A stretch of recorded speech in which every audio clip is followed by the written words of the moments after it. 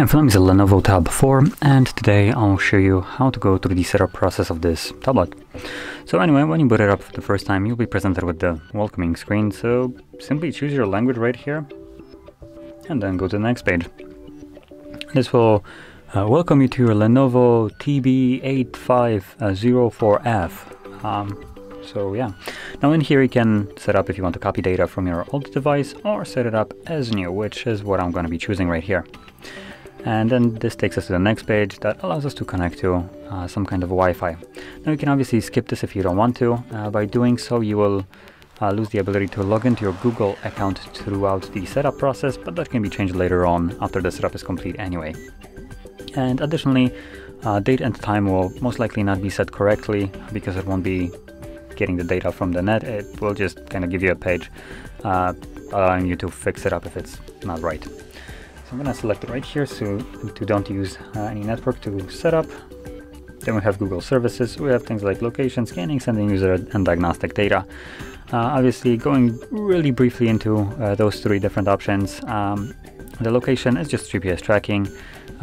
Location or improve location accuracy, which is scanning, allows the device to look for like device or signals like Wi-Fi or Bluetooth.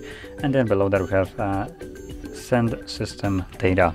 Now nowadays it's called sending user and diagnostic data, which in both cases it just doesn't sound good because you're sending your own data to Google. It's just kind of spyware kind of thing, and kind of creepy to share your data with Google. So I'm going to disable this and go to the next page. Now this page is kind of useless. It just allows us to add a name to our device.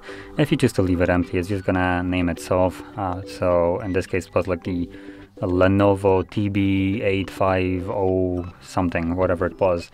Either that or it will just take a name like LENOVO Tab 4. Obviously if you choose to put something in here, it's gonna use that instead. Now the places that it uses these names is in things like hotspot and Bluetooth devices. Those will be the two places where you can see the name of your device, and depending on what you put here, that's what's going to be visible. Next page we have protect your tablet. Allows us to set up some kind of screen lock, PIN, pattern, password, or nothing. Obviously if you want to protect it, set something up, choose whichever one you want. If you don't care, select not now to skip it. We have a Lenovo ID, so create a Lenovo ID to retrieve a personalized experience and service.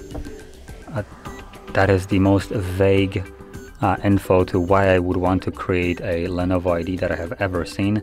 Doesn't really compel me to do so, so I'm just gonna skip this.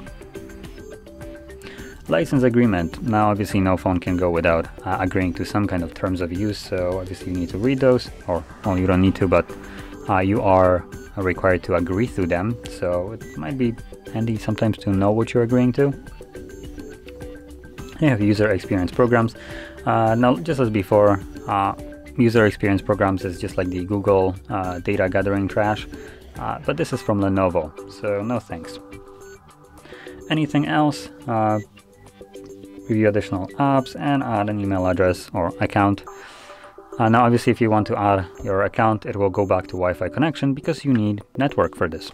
So I'm going to select all set. Multi-user allows me to set up additional users if I want to, but no thanks. I'm just going to finish it up and get presented with the home screen, finishing up the setup. So if you found this very helpful, don't forget to hit like, subscribe, and thanks for watching.